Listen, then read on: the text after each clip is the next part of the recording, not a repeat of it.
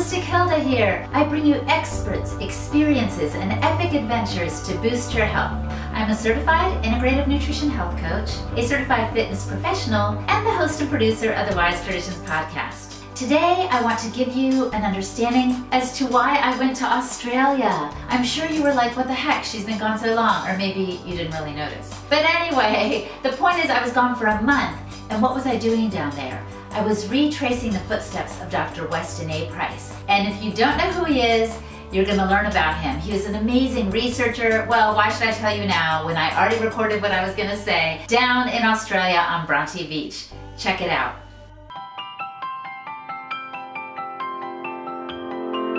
I am in Sydney at Bronte Beach. It is one of the most beautiful beaches I've ever seen in my life. The water is crystal clear.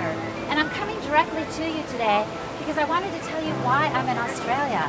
I'm not sure everybody has a big picture. So I am following in the footsteps of Dr. Weston A. Price, a dentist from the 1930s. What is a Latina like me doing in a place like this, following in the footsteps of a Canadian dentist from the 1930s? I'll tell you.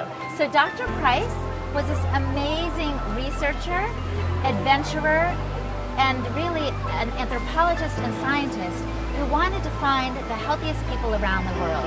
He was treating children in his clinic, dental clinic, and he saw that they had crowded teeth, a lot of cavities, poor behavior.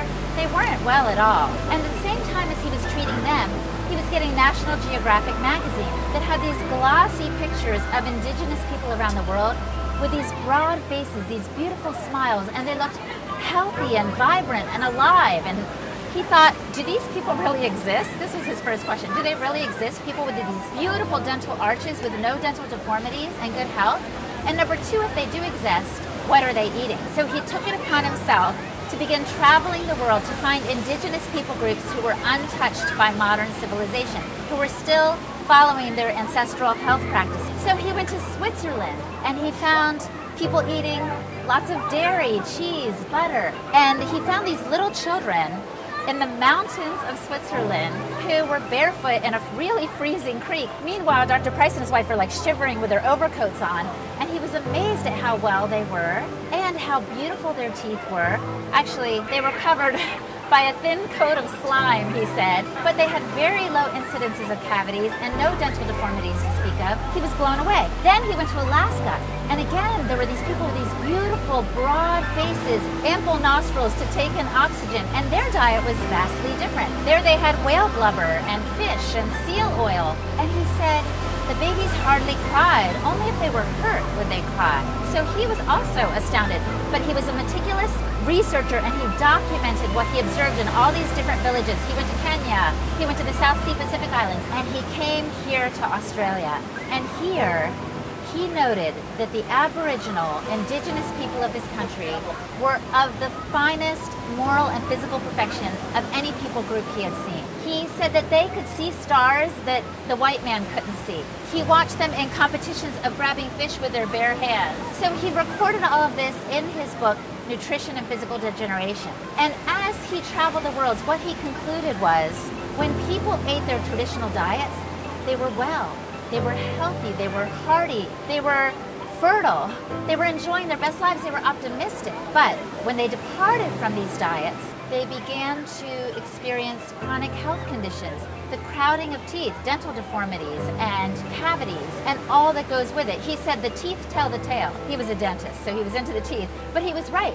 When the teeth were perfectly fitting in the structure of the skull, they were well, and when the teeth were crowded, it was a sign that something deeper was wrong. And he was able to compare people groups because he could find these indigenous, isolated people and contrast them with those who were starting to adopt the modern Western diet. He called them the displacing foods of modern commerce. And when these things happened, not only were people's health compromised who were eating those foods, but their children's health was compromised.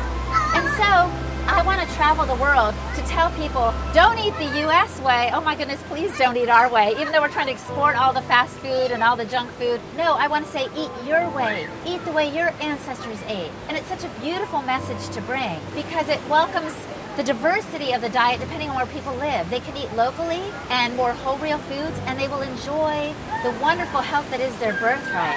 So this is my mission, to share wise traditions where I can, and to lift up wise traditions, to tell people about these things who maybe are stuck in this kind of standard American diet or this Western diet that compromises their health, and let them know that they don't have to be a slave to that anymore, and they will be deeply nourished and live a much more satisfying and healthy life. So this is my mission. This is what I'm about. This is the third country that Dr. Price visited that I've been to. I've been to Peru and Kenya as well, and I am so excited to be here. I cannot wait. I have many wonderful things coming up, which I hope to also post on this channel. If you want to know anything more, follow my website, holistichilda.com, go to westinaprice.org, and learn about these nourishing, timeless principles for healthy diets. Thanks for watching today, you guys. Subscribe so you don't miss a thing, and comment below and tell me what you thought of this video, and if you have any other ideas of experts or experiences you'd like me to bring to you. Thanks, and talk to you soon.